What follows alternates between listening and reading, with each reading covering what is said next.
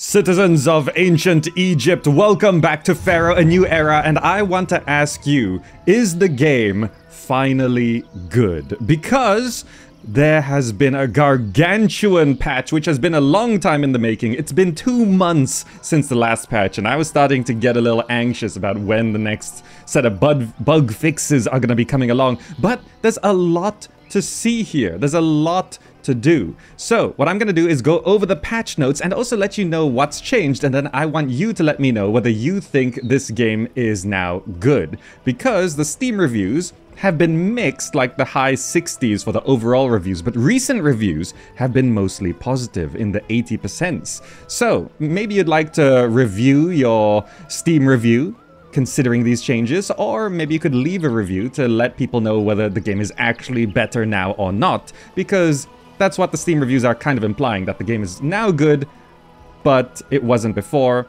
But this patch should make it even better, so you let me know. Okay, so here we are in the game, and I'm gonna first mention that if you've missed the previous patch notes, I want to let you know about those first. First of all, minimap is in. It's down here in the lower left corner. It can be minimized.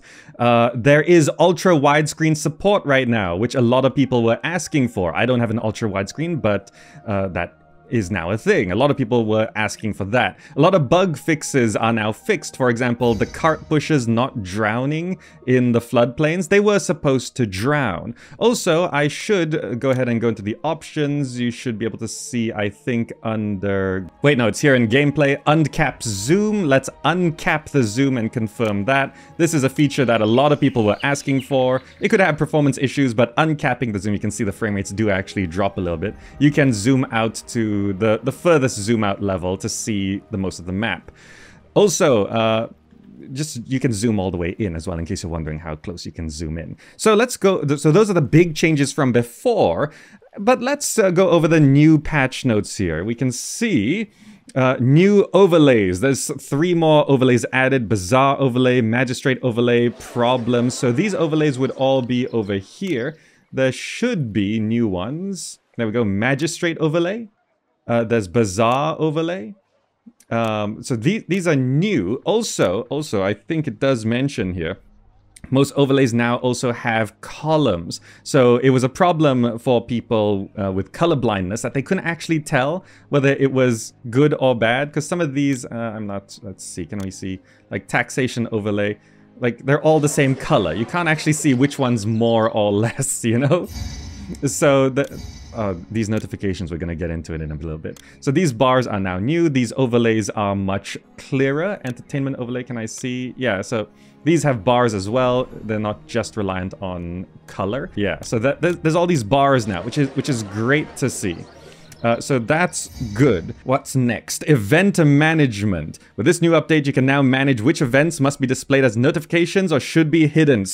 All these pop-ups, the whole ding, ding, ding, ding. It's a lot. If you go into options, there's this whole new tab here called notifications, and you can choose which ones are which. You can even choose whether they're full screen or not, or hidden, you know? So you can choose like how big they are, and you can choose which one of these notifications you want active or not, and in what style or not, which is great, right? It's really nice to have this option, because some things are like city status changes, invasion reminders. Like if I don't want to be reminded about invasions, I can just turn that off, right? Or if I want to be told about disease, I can turn that on, you know? So that's really, really handy. Moving on down, flat mode improvement. It says flat mode just got better with this new quality of life improvement, which you can now right click to hide specific buildings, right? So if you just want to see what's behind this temple, oh, I see what's behind that temple. What's behind my palace? Ah, just some lovely gardens. Very nice. What's behind this temple complex? Ooh, I can just do that. So you don't have to do the whole flat mode, which I think, yeah, it's this. You know, the whole flat mode. You can even go to flat mode and show specific things. That's a nice touch. I don't know how useful that is, but I'm sure some people would definitely like that, especially because this version of Pharaoh doesn't have rotate map. So expanding the flat mode options is going to be very, very useful.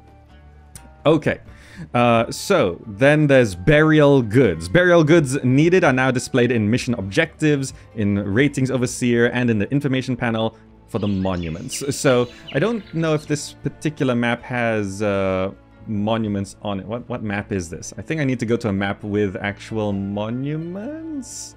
Okay, let me go to a map with actual monuments. Okay, that's a monument. Let me just check. If I check the overseer of the monuments, so I think there's no burial requirements here, but essentially it is saying that there will be burial requirements listed, which is kind of what was confusing in the original game as well. People are like, I can't get the monument rating.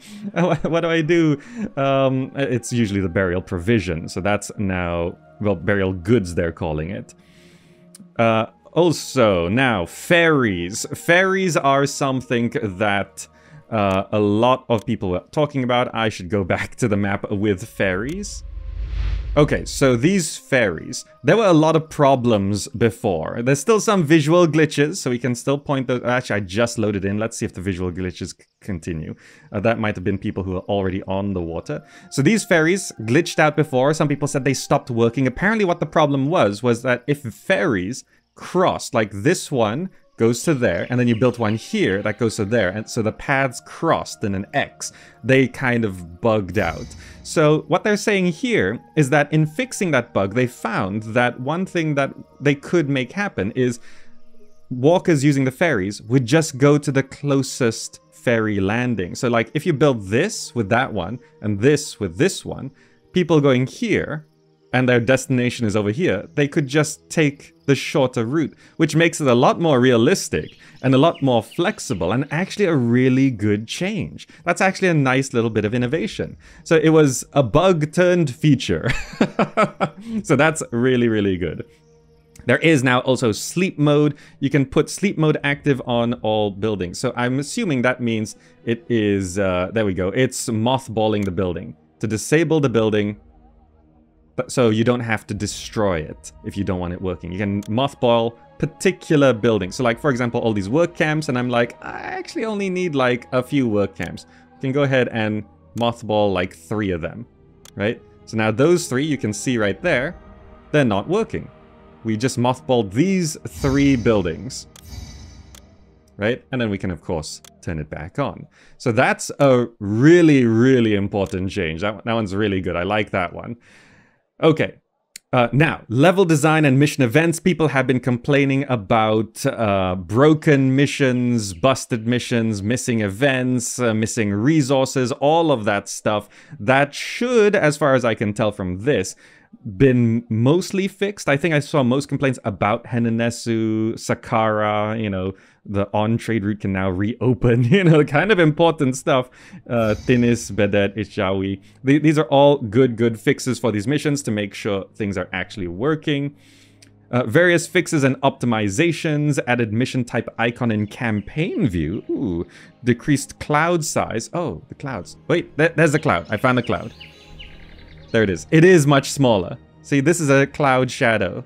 And they used to be, I do agree, they used to be a little bit too noticeable.